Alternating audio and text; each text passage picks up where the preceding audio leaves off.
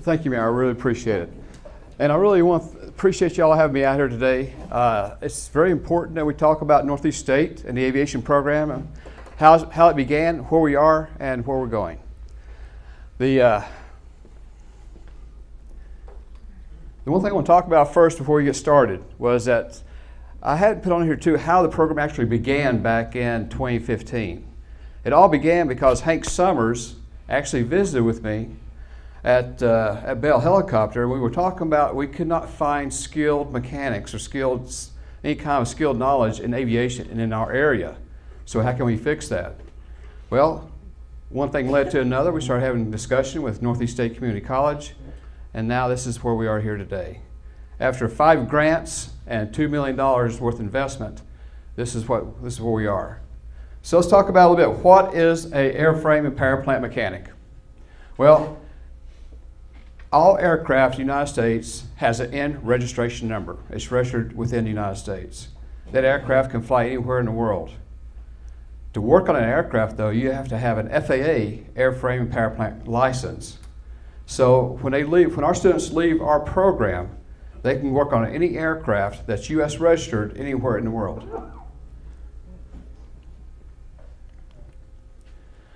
The program is broken down into 3 areas. To work with the FAA, had to create the entire curriculum. We had to create 48 separate courses, 3 operation manuals, and all that had to go to the FAA for approval.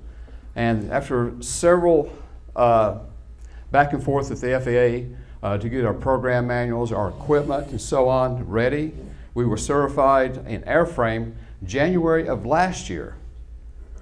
We were certified in power plant this year at January the 14th. So we are fully certified as an FAA technical school. The other things we included too now, though, is a big part of the problem that we see, and sometimes the soft skill development is more challenging than the technical part of it.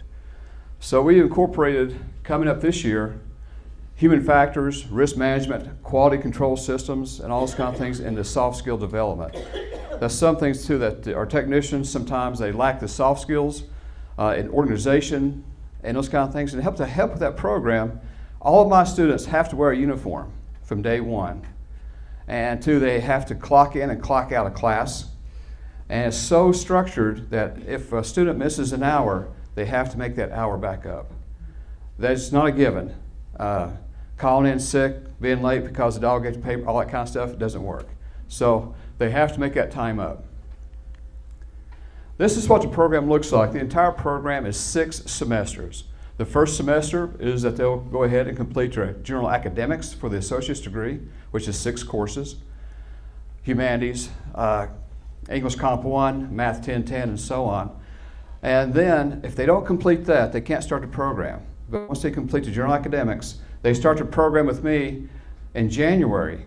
That goes through the general fundamentals, and that will last through 1 semester. And right now in the summer semester and the fall semester, they'll pick up the airframe 1 and 2. And then the following January, same thing here. For 2 semesters, they go through power plant 1 and power plant 2. Upon completion of that, they have to get with the FAA. And right now, the closest we can get our examinations is Nashville.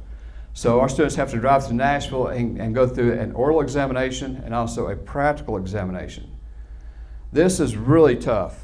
I mean, I have a master's in aeronautics, and that was a piece of cake compared to these tests they have to go through.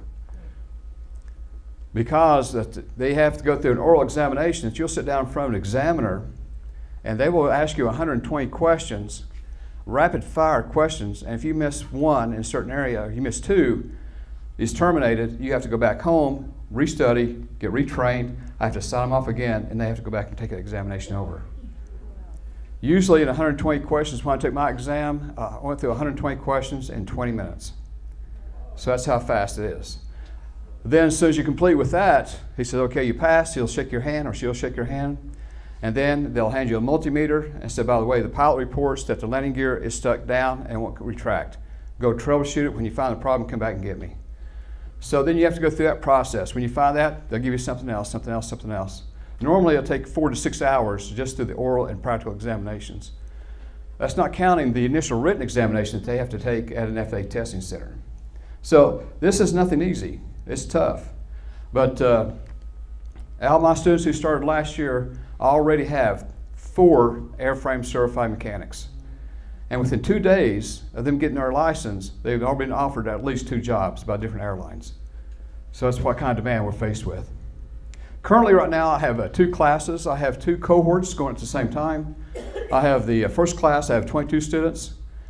That was a little bit too much to handle, especially in a lab environment because of all the practical projects we have to go through. So I minimized that this year and only brought on 16 students. Now currently, while on the books in the program, I am booked up now until 2025. But for those students who have already completed their associate's degree or have getting ready to complete their associate's degree, they can go to the top of the list. So right now we're booked up that tight. This is some of the things that we've accomplished at Northeast State. We're the only community college in the state with an FAA airframe and power plant certification program.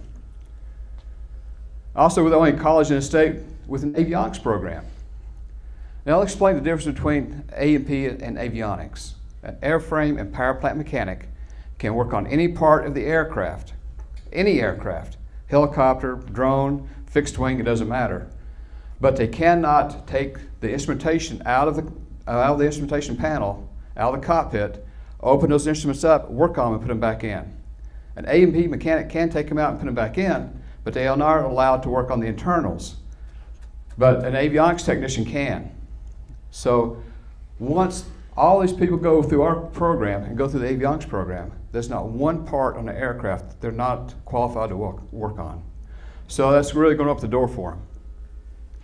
Also, too, I don't know if you know it, but we're the only college in the United States that can get an associate's degree and an FAA certified airframe power plant at no cost because of Tennessee Promise. The only one in the country. Right now, I have an individual called me yesterday from San Diego.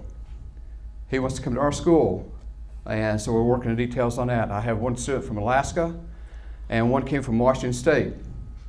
So now they come from all over the country. To give you an idea of the demand of mechanics and pilots right now, though, we're so short. Approximately, you can see right here by the country, altogether we're about, in the United States alone, in North America, we're 430,000 mechanics and pilots short. And it's going to be that way for the next 20 years. So right now, all of my students, I had in fact, I'll go ahead here, well, I'm jumping ahead a little bit, but this is what it looks like worldwide. Congress has identified mechanics, pilots and mechanics as a critical shortage for the United States. And they're trying now to figure out what can we do to get kids interested in becoming a pilot or a mechanic. Now, used to, pilots and mechanics didn't make a whole lot starting out, but now that's changed. That has really changed in the past 3 years. Again, this is the shortage worldwide forecast. This is North America, 420,000 total. This is all including mechanics, pilots, and flight crew members. Technicians, 132,000 short. Right now, every airline is faced with canceling flights every day because there's no mechanics or pilots to fly the aircraft. That's happening daily. I brought this airline in to our facility last month.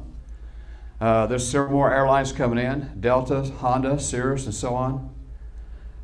When they came in the door, this is what they were offering. We will start you out at $26 an hour. And we'll give you a $15,000 sign-on bonus, a $5,000 toolbox with tools, $2,500 additional sign-on, and then they would give you airline tickets, see where you want to go, as much as you want to go.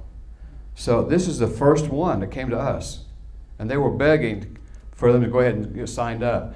They're looking to sign up technicians a year before they get their certificate. So that's how bad it is right now in the United States alone. The other programs we got in development, like I said, we talked about the avionics program that will begin this fall semester. It's a certificate program. It's 2 semesters. And that's in addition to the airframe and power plant mechanic. That's not part of that program. This is just something in addition to that they can go ahead and add additional credibility to their program. So would that be standalone? Could people just get the avionics? Yes, ma'am, they can. And that's a good question too, because when we do the avionics program, we have a lot of people at Wysong and Bell Helicopter and other aviation agencies that would like to get that certification. So we're going to hold the avionics program at night, so they have that opportunity.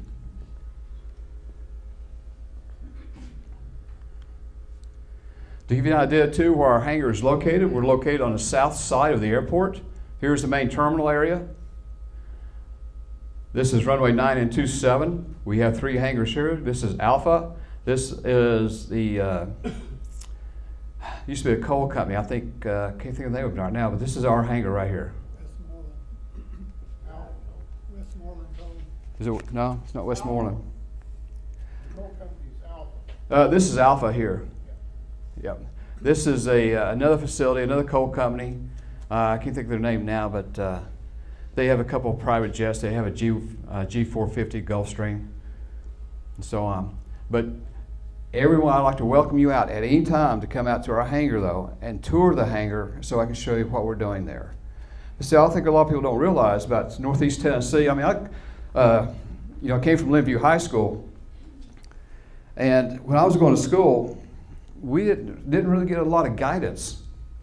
And unfortunately, so after I graduated from high school, I went to work at the Kingsport Press for a few years. Then I went to the Air Force.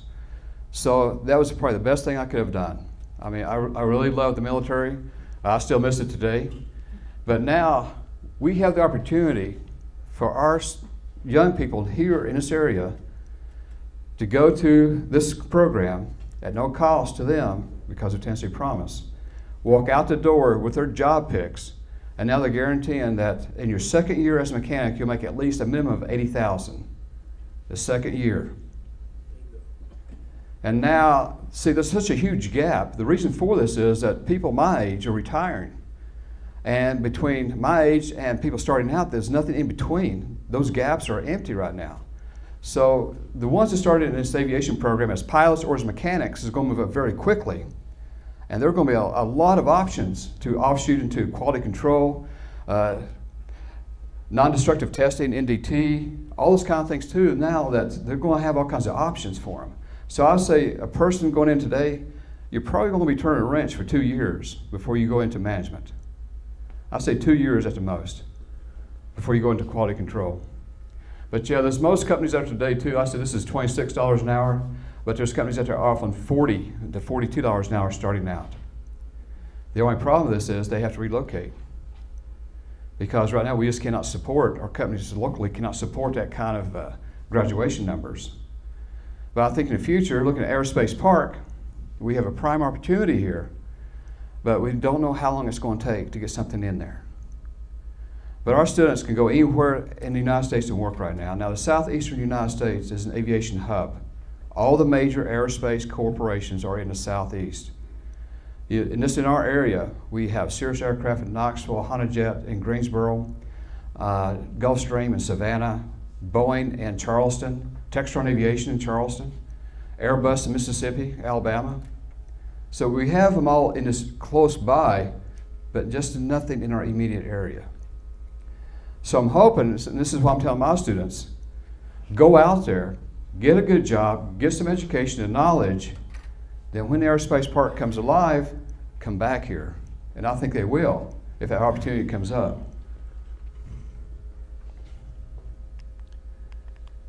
Anybody have any questions? Yes, sir. What is your graduation percentage rate? 100%. Amazing. 100%.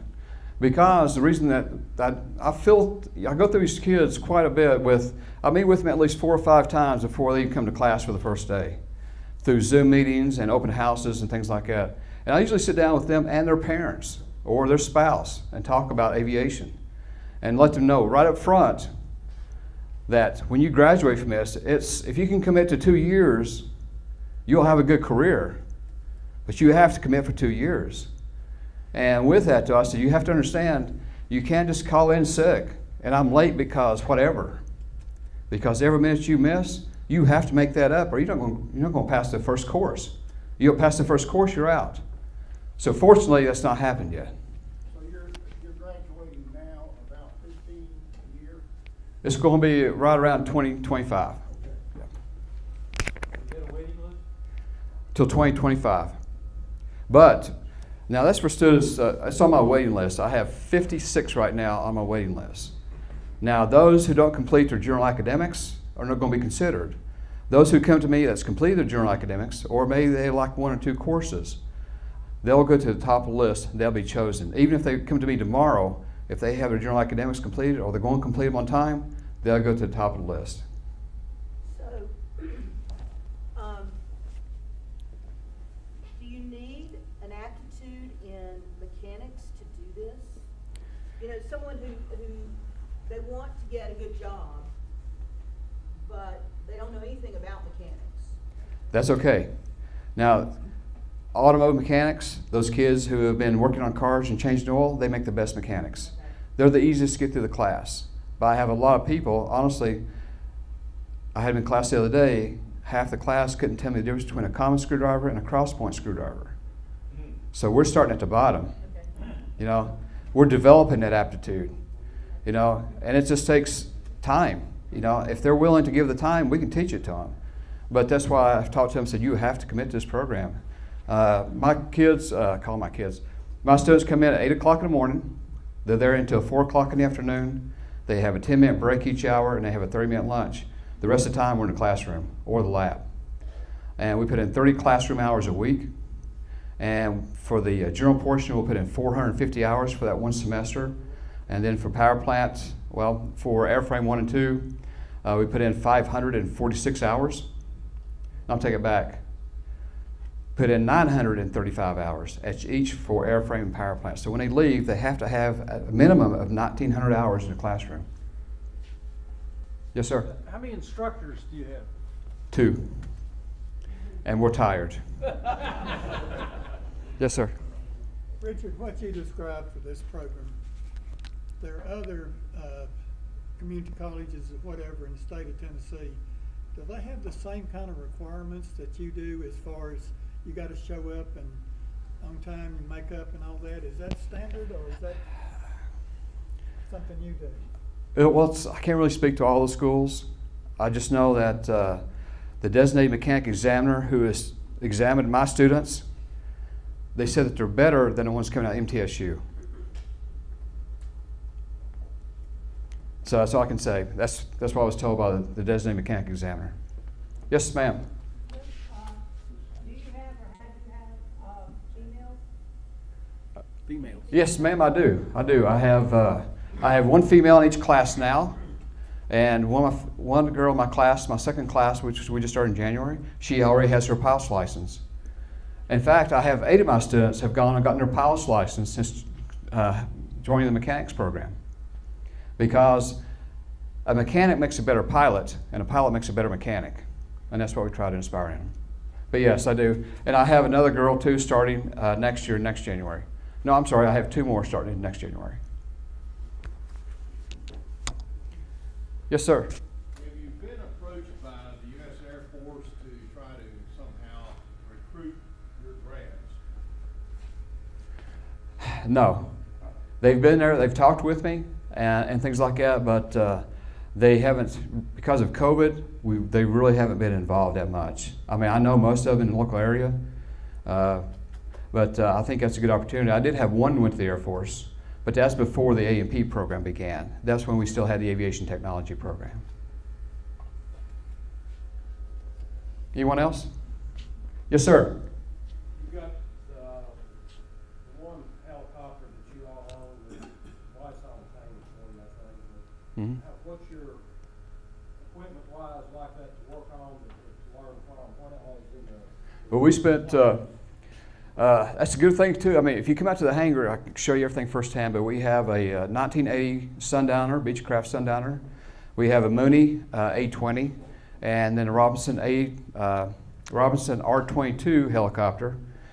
We also have 8 normal reciprocating O320 Lycoming engines for the power plant course. We have 4 PT6 Pratt & Whitney turbine engines. We have a $120,000 flight simulator. And also, not counting all we have in trainers, we have to train cabin pressurization, pneumatic systems, fire mitigation, instrumentation, electrical systems. So we have trainers for all of those already set up. Yes, sir. What's the difference in training for the fixed wing aircraft mechanics and the helicopter? Well, sir, what we do, we train in both those areas.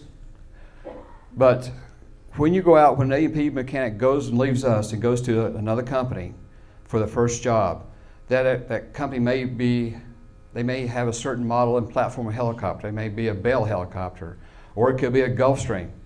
So what we do, they have the basic skill sets. They've been certified by the FAA. They have their airframe and power plant certificate, which is good forever. But when they go to that first company, that company may say, well, I want you to go learn about Pratt & Whitney PT6A engines. So I'm going to send you to Pratt School. So then they'll send them off to that particular school. Or the company may have something in-house they train with. But with an A&P, is recognized throughout the entire world. It really is. So when they leave us, they can get a job anywhere. But when they get to that particular place, they will train them on that particular platform. Yes, sir? You get jet engine mechanics Yes, training also? we do. Yeah, we have the PT6s is a jet engine. It's a turbo shaft jet engine. And we have 4 of those we use for training. But one thing I do want to say, though, before closing, really, honestly, you have to think about what our kids can do here locally. Those who are not going out and specialize in a college environment and a specialty. Those who are kind of left out there in the dark who don't have a path. This is a great path. This is actually a career. This is not just a $15 job. This is getting into a company that you have the skill sets to continue to grow and have various pathways throughout your entire career. So $80,000 on year 2 is pretty good money. I mean, that's a livable wage. But now, I know people now who start out as A&Ps and are making well past $200,000 and $300,000, easy. That's the designated airworthiness representatives and designated engineering representatives and so on. Yes, sir? How do you advertise for this school, or do you need to? Well, I'll be honest with you. I did all the advertising for this program ever since it began. I have a helicopter. I found a helicopter museum. I got Whitesong Aviation. They pitched in and painted it for me. I refurbed the interior. We take it to all the different events, parades, high schools, grade schools. When we have the time, we go out and we start. That's the way we communicate and market. And now that's a good question, though, because in the future, at our hangar at Tri-City Airport, what we're going to do is that we will have once a month an open house at the hangar. So everybody can come in if they have a child who'd like to get interested in aviation, or maybe a parent who just wants to expose a child to aviation. Bring them on out. We'll show them in the helicopter. We'll talk about aviation careers and get them interested. Get that fire started. I took my first airplane ride at 6 years old, and I fell in love with flying at that moment. Yes, sir. One other comment. Last count, there were around 20 plus junior ROTC programs in the area. And to me, that would be a really good source. They're already there, and it's just a matter of providing them with the information. And I would think that would be a good source of young people going into your program. It would. I agree with that, too. And the junior ROTC, hopefully a lot of those are heading towards the military careers. You know, going to college and completing that. But those who are not, yes. A very high percentage are not going to. Yes. But yeah, that's a good point, though. I'll be glad. Yeah. In fact, we probably should have just a day, probably in the main auditorium at the campus, and just have all the junior ROTC cadets come in and just have one mass briefing. Yes, sir. Doing much with battery-powered engines? Not yet, but that's the future. It's coming. I mean, the 2 things that we can definitely count on is battery power and autonomous flight. And that's the 2 that's going to happen. You can see in our cars today, every step, every option we get, every newer car, we have another option that's going to get us closer and closer to being fully autonomous. And right now, our aircraft, we have the capability today to generate and build autonomous aircraft, but people are not ready to accept climbing into an aircraft without a pilot. But you know, 92% of all aviation accidents is pilot error. So you take it out of the equation,